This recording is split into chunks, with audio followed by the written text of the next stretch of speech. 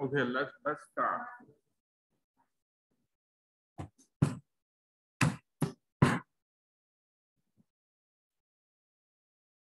So today I will present multiple questions. Most of them will appear in the midterm. Yes. Yes, they will post.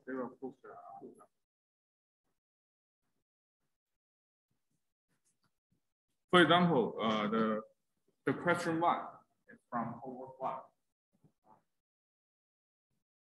So what's the base 2 number representation of this base 2 number?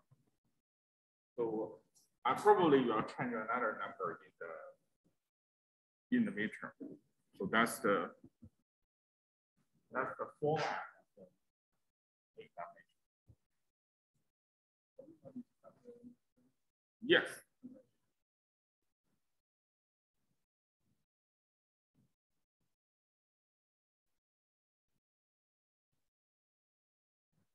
So the conversion between a base 2 from a base 2 number to from a base 10 number to a base 2 number.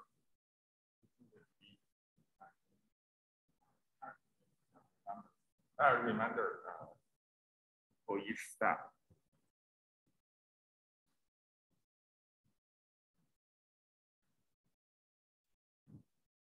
And then the remainder of the first are the least significant piece. So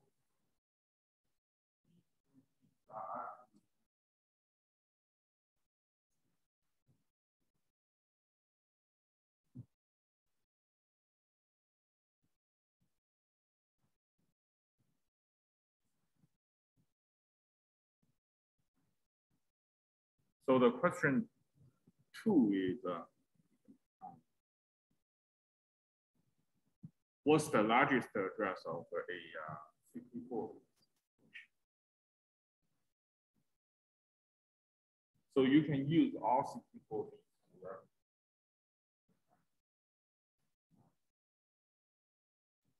And then it's about 1.8.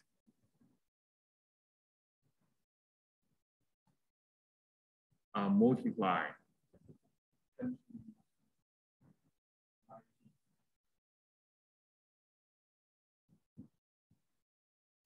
But if you have the first part,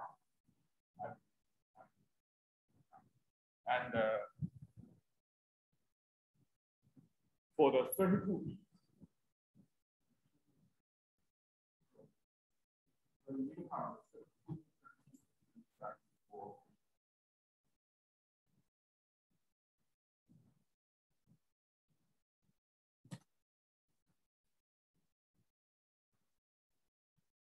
question 3 is about big endian and little endian.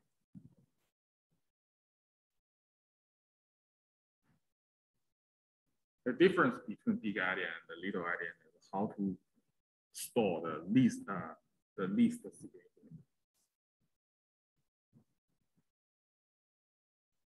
For example, one variable mobile.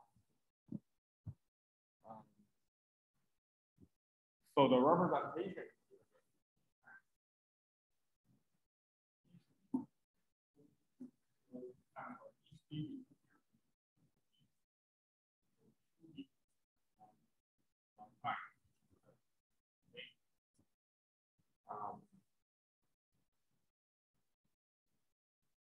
well, totally you have 8 digits there.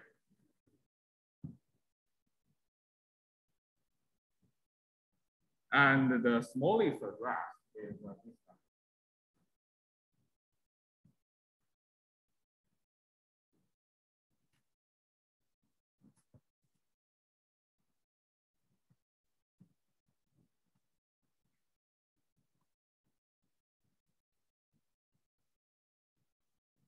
In the big item,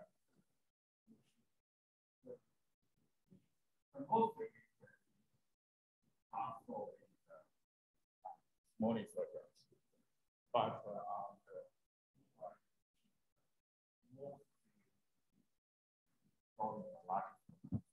so that's the difference.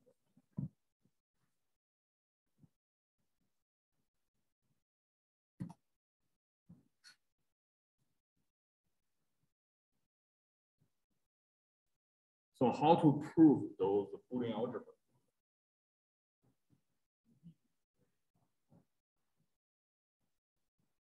Draw a truth table.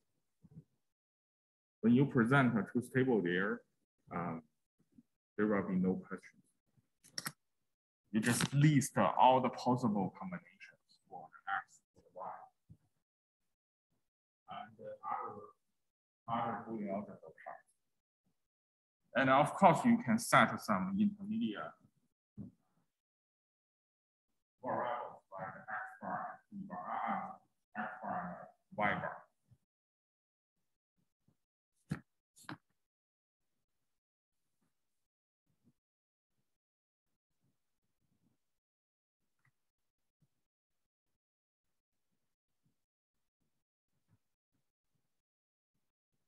So compared to the here several questions, and this question is more difficult.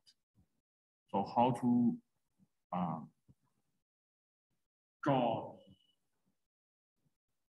the CMOS transistor based on a Boolean algebra? How to convert the Boolean algebra to a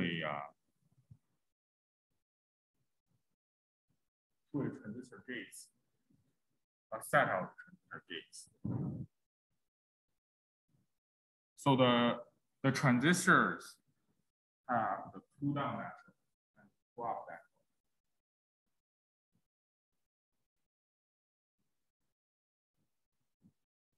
In the pull-down network, we have the NMOS, which you have no circle on the gate. But in the pull-up network, we have the PMOS. The PMOS are always connected to the BDD, but the NMOS are connected to ground. Yes. All of the examples so far, like the entire thing is that we expect that. Yes, yes, yes.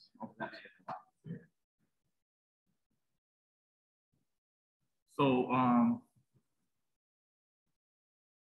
for the pull down network, the NMOS needed to implement. When you add a bar to the F, then you can remove the large part.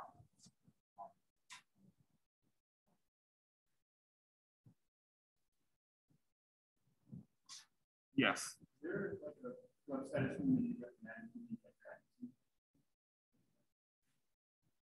No, just these examples. I mean, you can Google these questions online. I think you can. You may find many examples.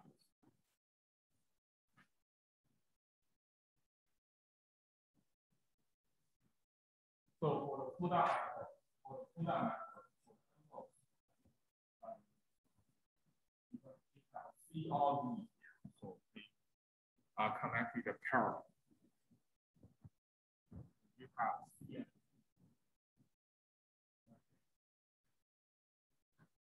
B and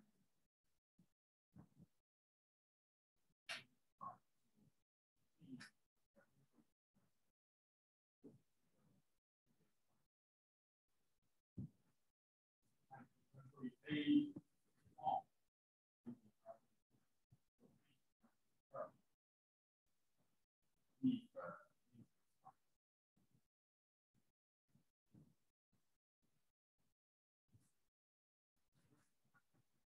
Okay.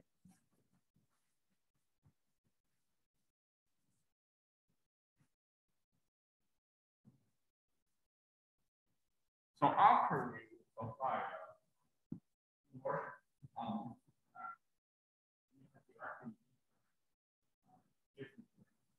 in the pull-down method.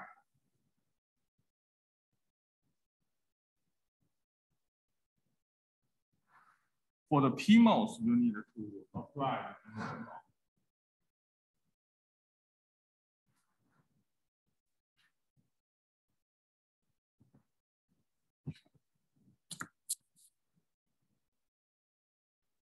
Yes. So in this situation, so X represents the output. Yes, that's right. That's right.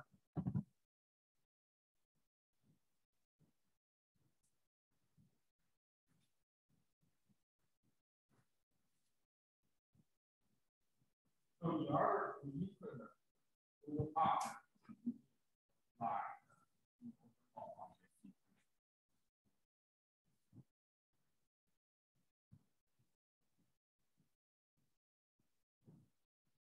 open law is A bar.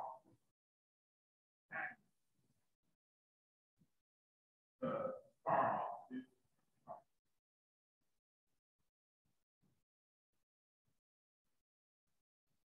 and the P, you know that PMOS has a circle.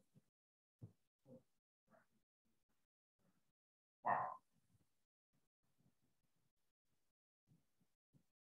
Because after you apply the bar, you apply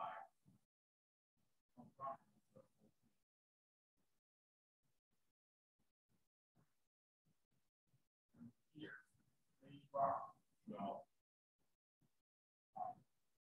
sequentially connect the large part. Yes. I noticed that on the when you did this one,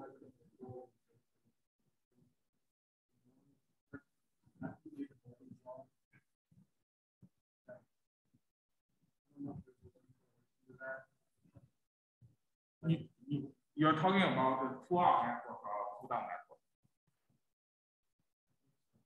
basically that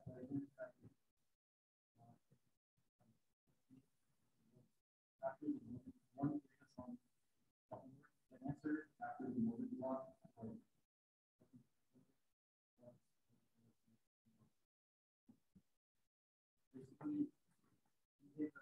So this, you're talking about this question, right? That was the question you gave us on homework. That exact equation, but that is after the moving block. Yes, yes, you are right. So there's no relationship between the, there's no relationship between this question and the first question. So you just, do compute them independently. So for the pull down network, for this network, apply a prop on the app, this app. So after you apply a inversion on this part, you can directly implement. But for the pull-up network, you don't need to apply the inversion first. You just apply the inversion law. And then you can implement the pull-up network.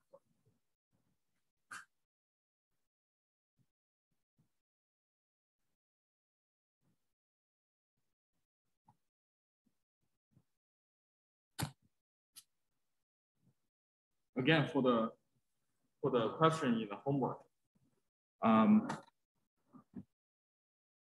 in order to implement this pull-down method, you have then you have A and this one B all. Because C and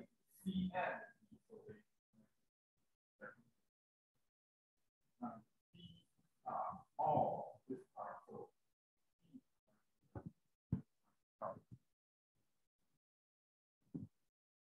and then A and the whole thing here. So sequentially. So this is how you do the pull-down method. You apply the inversion. So apply any inversion. And then implement the style.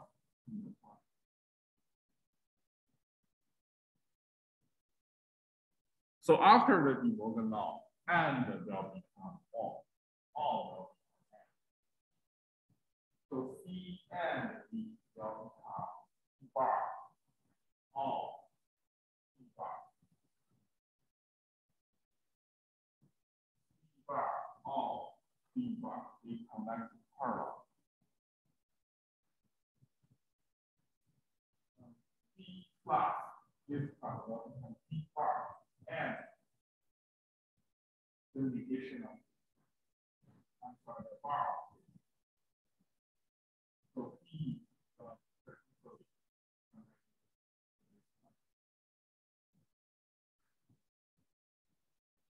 since we have an M here after the moment of plus A all. So A will be connected to this both in part. Any question?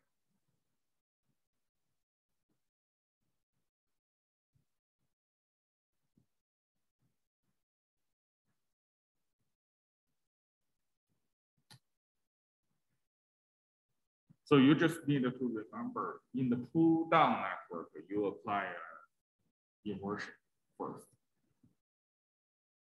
In the pull up network, you apply De Morgan law.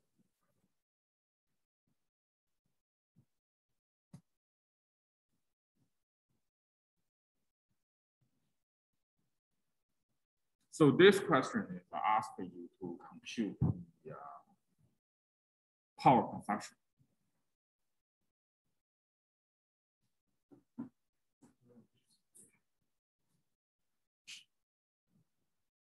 Since this question provides you two voltage configuration and two frequency configuration, so you can compute the different power values for different configurations.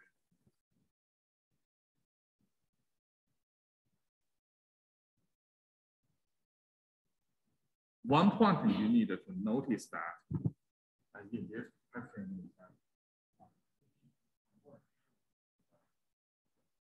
standard unit to get the watt value. For example, it's a 1 gigawatt. So watt.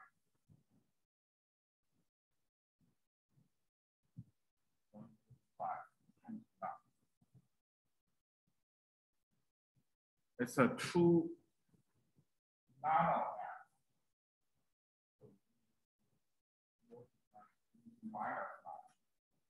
So every single value needed to be converted to the standard unit, and then you can do the calculation.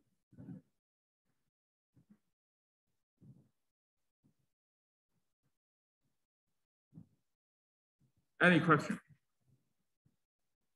Yes. You can write. You can bring your a paper with you. Nano-farads and microfarads and stuff like that. So in the examination, you cannot use your mobile phone, right? Yeah. But you can use anything except the mobile phone and the laptop. So no laptop, no mobile phone, so no internet. You can even print these questions out and bring these questions with you if you like.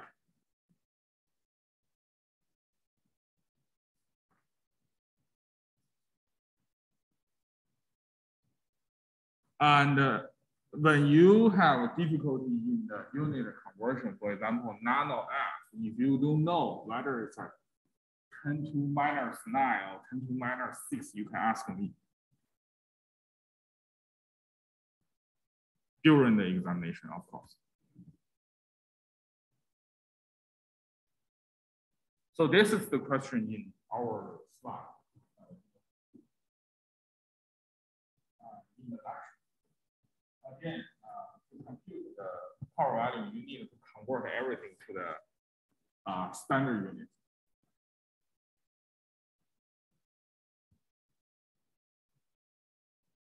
Because this is a value here. The static power is very small. All the power, most of the power consumption.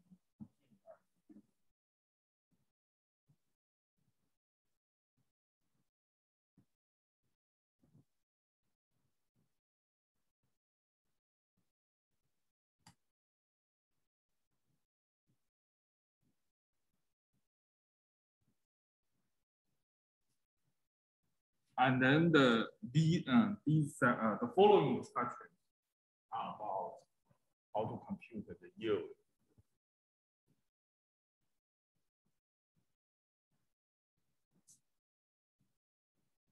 So the wafer diameter is 10 cm. Chip area is also in cm squared. So how many chips can you fabricate on a wafer?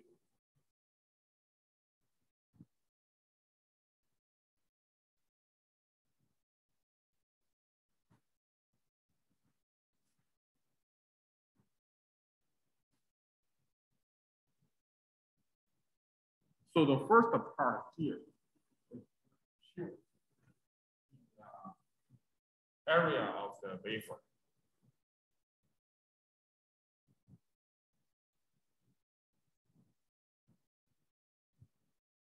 And then you can use the area of the wafer divided by the single chip area. And then you can get to the number.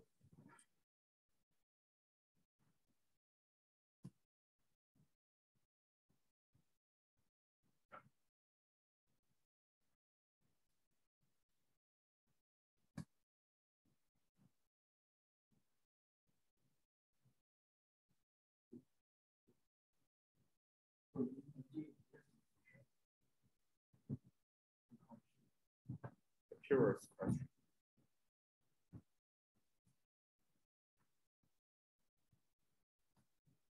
So assume there are D and D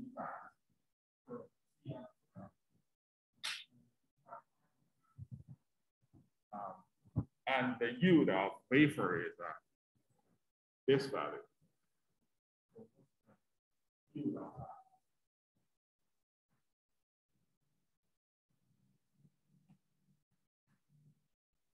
Again, you can use the last.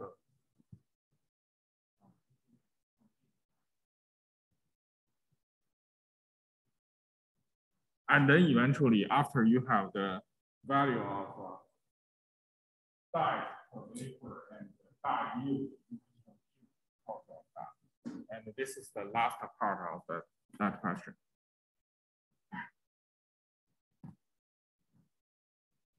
And this is the last part.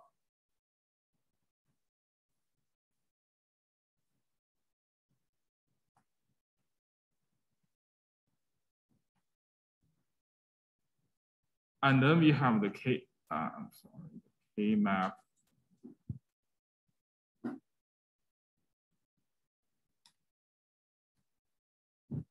And then we have the K maps here. How to simplify by K map?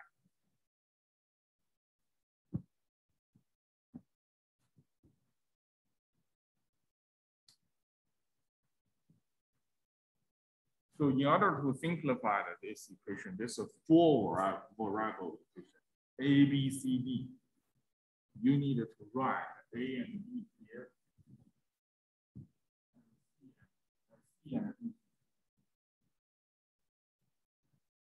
And then you list all the possible combinations. It's similar to the truth table, but in different format. One thing you need to know is that after the 0, 1, so 1, 1, after 1, 0, because we want to guarantee that for each neighboring, for two neighboring row or columns, only one bit is free. So if this is 1, 1, from 1, 0, 1, 1, only. So if you write 1, 0 here, then two bits are free. That's not right. These are all the combinations of the possible value of A, B, C, D here. And put 1, 4. Each one.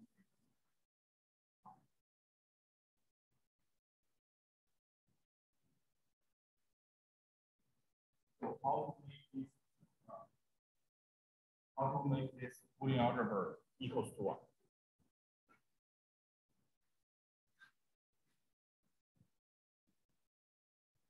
For example, we have a bar. The other to make them become 1, make the result become 1. A needs to be 1. A is 0, B is 1. And then we have C and D.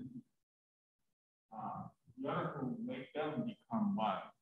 C needs to be 1, D needs to be 1. So this one. So each term has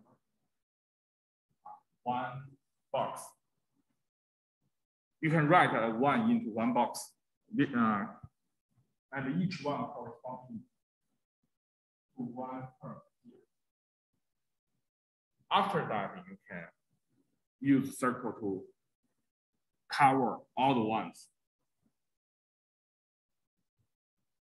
The circle is the size of the circle. And the circle needs to be as large as possible.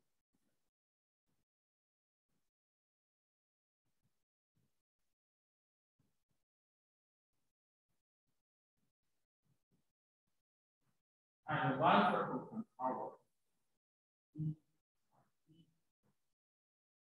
the most the first row and the after row are actually connected.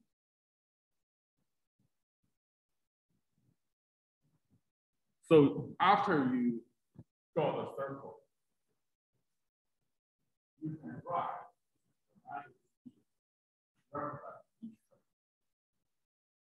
any question?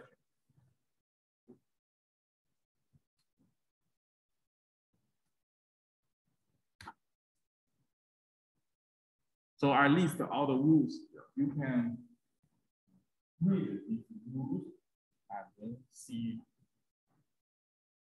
the questions, the answer of the questions, of course.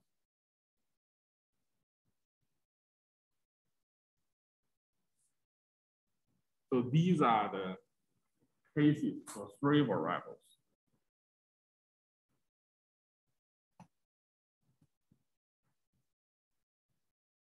This question is about the difference between full adder and half adder. Full adder includes a carry in. So there are 3 inputs here. But the half adder has no carry in, so only A and B, 2 inputs. You can actually build a multiple bit adder with full adder. But you cannot do that by by only count.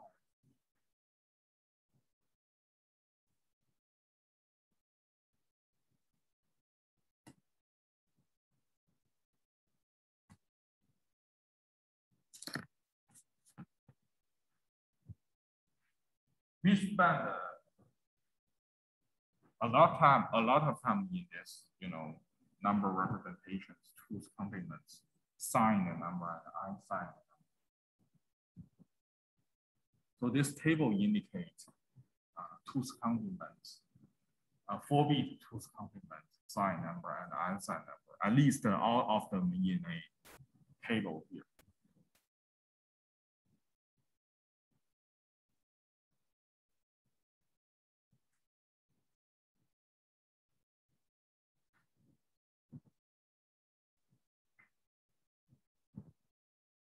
So you need to understand how to convert a signed number to its two's complement format.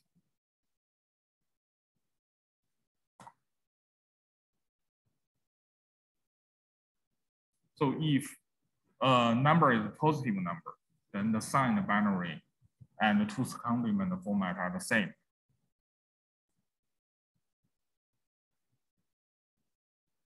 So if a signed number is a negative number, then you need to do the inversion and then add a 1.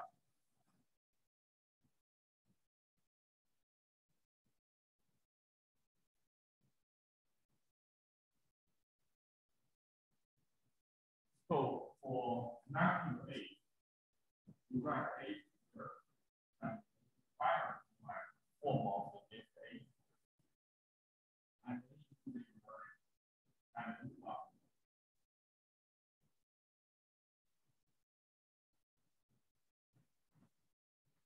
So here are some examples how to convert a negative signed number to its two's complement. For the positive signed number, the two's complement format is the same as this number itself.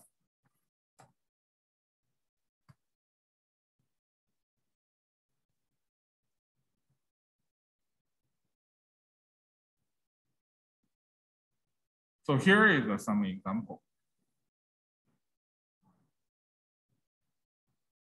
To ask you to how to convert a number to its two's complement format. Before the conversion, you need to understand whether this number is signed or not. Only signed number has its two's complement.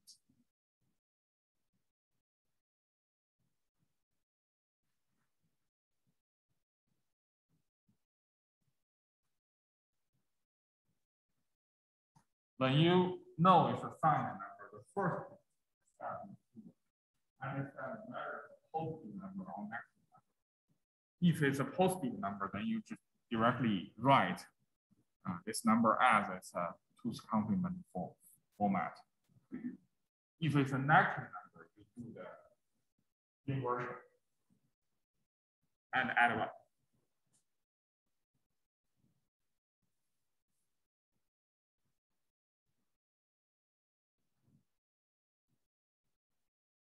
Again, still the two's complement format. So how to convert a negative signed number to its two's complement format.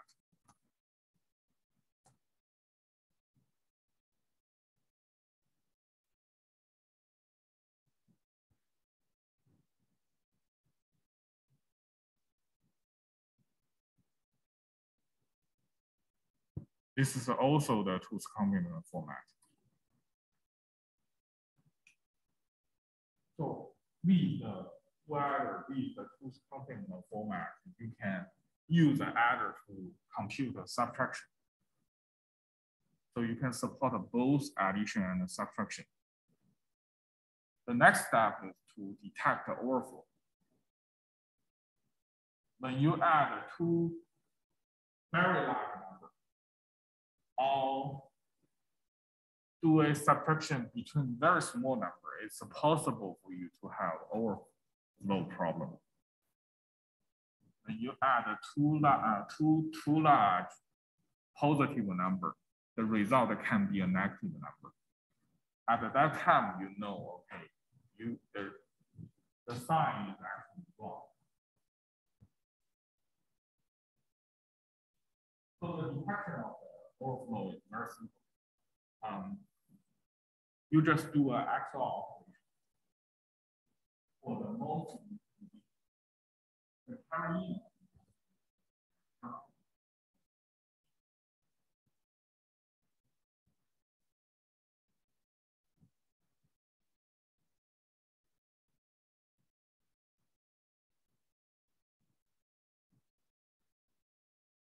If they are different, then you have a overflow.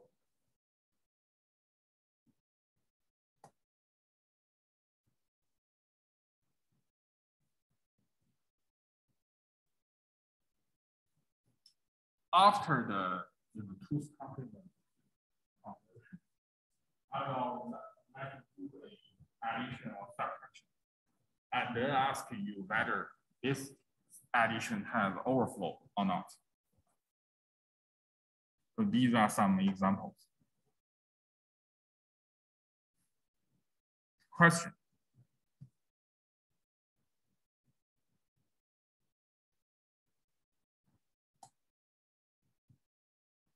And then the floating point number.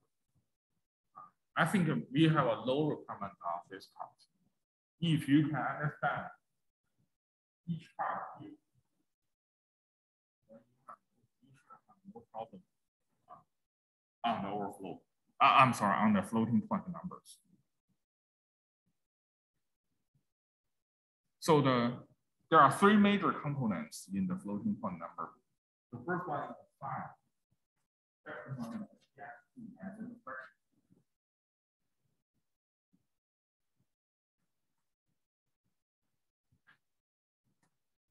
We will focus on the normalized encoding example. So if you can do this example, then you can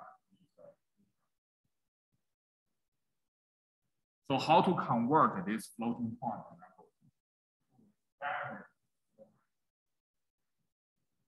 The first step is to convert it to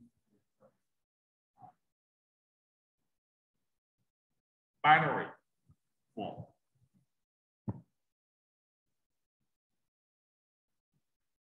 And then normalize it.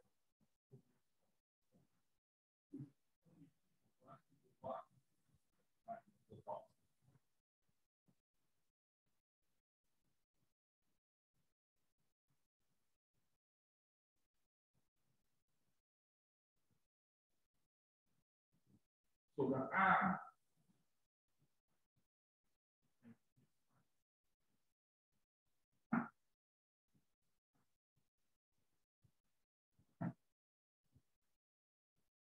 because this is a 32-bit floating point, single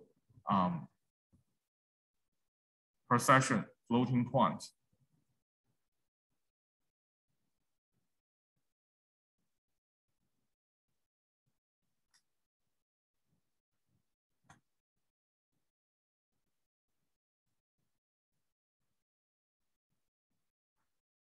Totally, it's a 32-bit.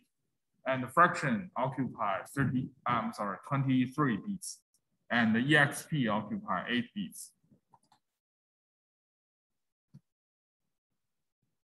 When we write the fraction, 23 bits. The E here. So we need to add 5. So the EXP is plus 5. And 8 bits.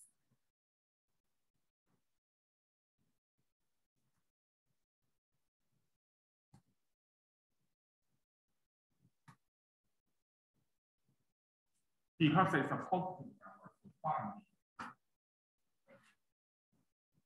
And then you can write them together. Totally, it's a 32-bit. So after you understand the rules, how to convert signed number to two's complement, how to convert a floating point number to a binary form representation. I don't think you have difficulties to do that, but you need to be careful about the number of bits for each component. I think that's all. Question?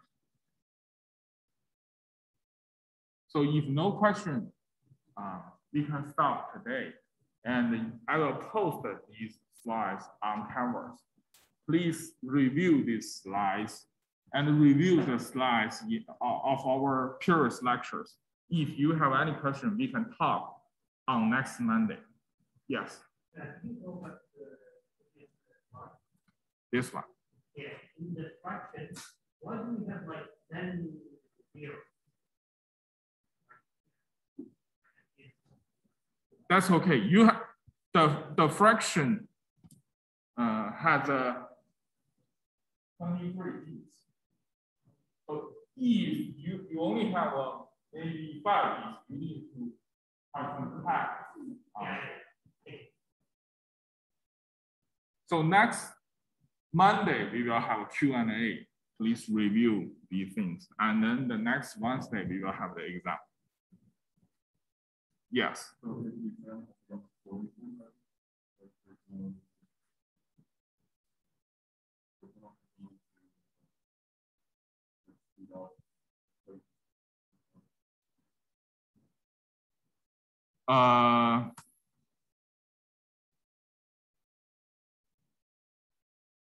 will have 1 or 2 questions on the speed up, but again, review those. Only one slide is on the speed up, right? So review that slide. It should be enough.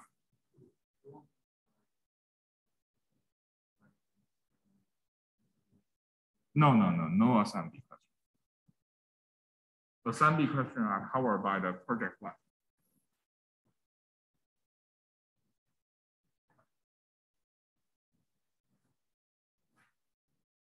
Thank you very much.